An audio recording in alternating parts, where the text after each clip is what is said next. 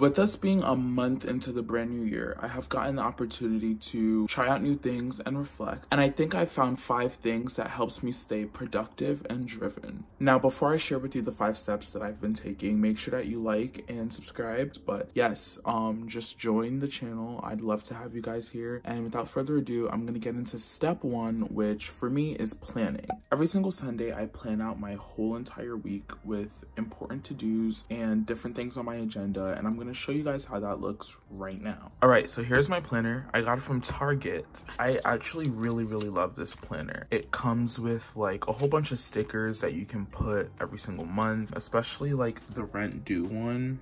I use it all the time because I just be forgetting to pay rent. Each month has its own calendar set up like this. So I do this every single month. And then for February, this is what I have for February.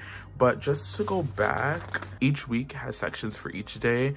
And with each day comes its separate to-do list section, which I put like all of my to-do items on this. I put little notes on the side of each day to kind of remind me if I have anything important on that day. And then on the sides, I have all of the to-do items on that day.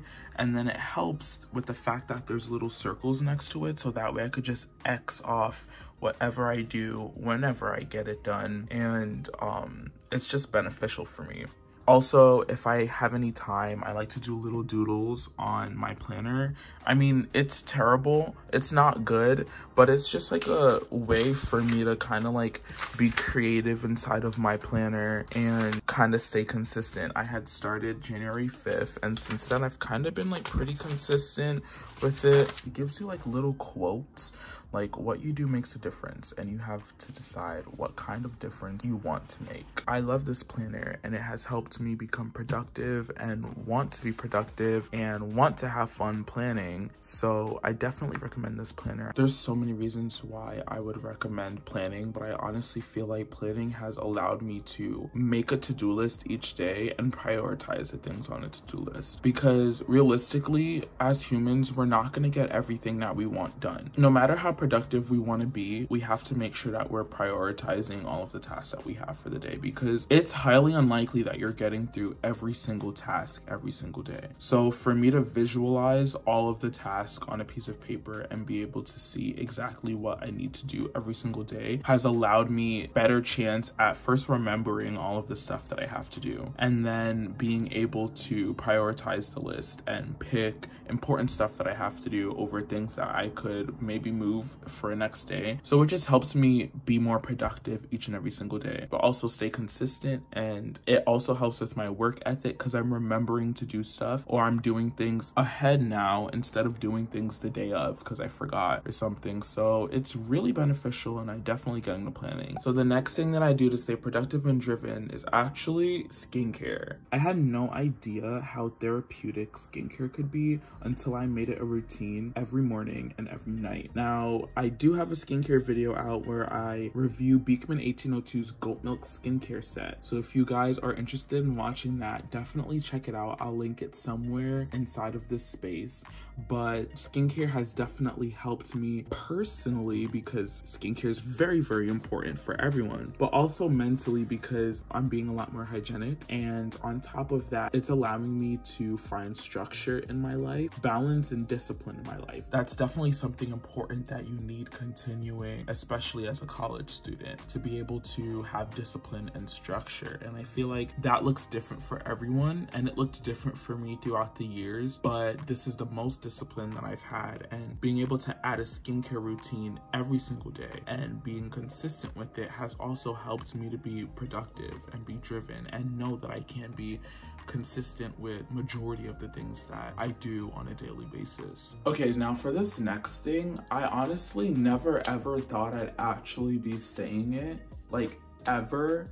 But I honestly feel like something that has helped me so much this year has been consistency at the gym and going to the gym each and every single day. Now, I am not the most athletic person at all, and I low-key hate the gym sometimes, but honestly, the gym has been so therapeutic for me. I personally love getting my body into shape and love working on my body all the time. As someone who struggles with body image, I honestly find it really therapeutic to go to the gym each and every single week. But not because I want to change my body, because I don't like my body, but because I love my body and I want to work on my body. And because I have this mindset, I take it to the gym every single day that I love my body and I want to work on my body, I want to improve my body.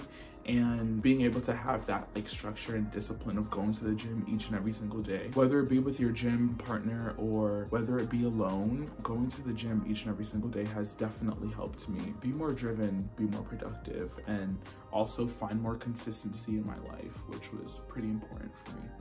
All right, I think that the fourth one can kind of be intertwined with the fifth one in a sense, but I think the fourth one for me personally has been believing in my artistic ability. Now, I know that this, I guess, could sound like cliche or easier said than done, but I talk about this in my move-in vlog and about the struggles that I had with starting content creating because I doubted myself so much, and I doubted how creative I can be and how good my content can be. I doubted if I could create good content, and because of it I took so long with releasing like any type of content. I took so long stalling something that I really like to do because I didn't believe in my artistic ability and I didn't have confidence in myself. I feel like I talk about like fear of failure, but what is wrong with failure other than the fact that you learn from it? And I feel like because I ran from it so much, I ran from failure, I ran from being critiqued, I ran from being bad, and I didn't believe in myself. And I feel like believing in my artistic ability, believing that I can be creative, that I can have creative avenues, and that I can be able to create good videos has allowed me to start my content creating like journey and has allowed me to blossom as a person and grow as a person. Okay, so why I say that the last step kind of goes with this one is because this one is allowing yourself grace, and that is something that I have carried with me for the last month heavily. And it's that although I'm trying so hard to be productive, to stay consistent, to be structured, to be disciplined, and every single day I have to-do list and I prioritize, I also need to know that I'm gonna stumble. I might fail. I might not do everything on the list every single day. I might not be as productive as I was the day before. I might not do as much as I was the day before. But am I doing something? Each day, am I doing something new? Am I adding to what I did the day before? If I'm doing anything in any sense that's more productive and that adds more to my life each and every single day, I'm gonna give myself grace in knowing that I don't need to have everything done. I don't need to have everything figured out. I don't need to have all of my to-do list checked off, but I need to be doing something. Letting myself know it's okay to mess up. It's okay to slack off sometimes. It's okay to have free time, okay to take time to yourself, but also knowing if you're gonna do that, you gotta work hard while doing it as well. So I feel like allowing myself grace, allowing myself the autonomy to sit down and be like, you know what? I did 4 tasks. Yesterday, I did 3. I'm gonna sit down and I'm gonna relax for the rest of the day because I feel accomplished. Just like, I don't know, I feel like that would have been super important to me in excelling at just staying driven, staying passionate, and staying productive, is allowing myself grace and allowing myself to literally be human and make mistakes. I think that has helped me so much, and if it can help you guys, I would love for it to be able to help. So yeah, you guys, those are the 5 things that I've been doing to kind of help me be productive and stay driven, and this could look different for everyone. Try it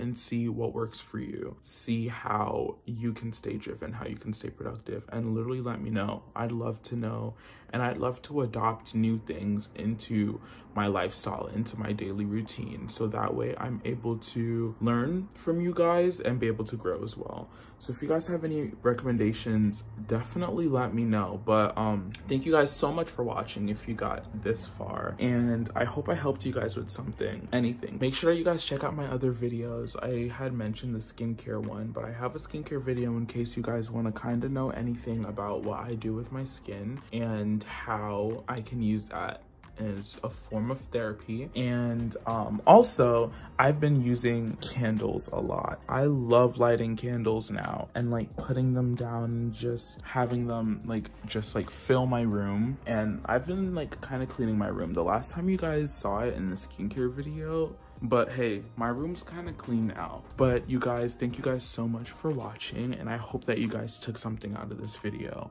I hope you guys have a great day, and I'll see you guys later. Bye.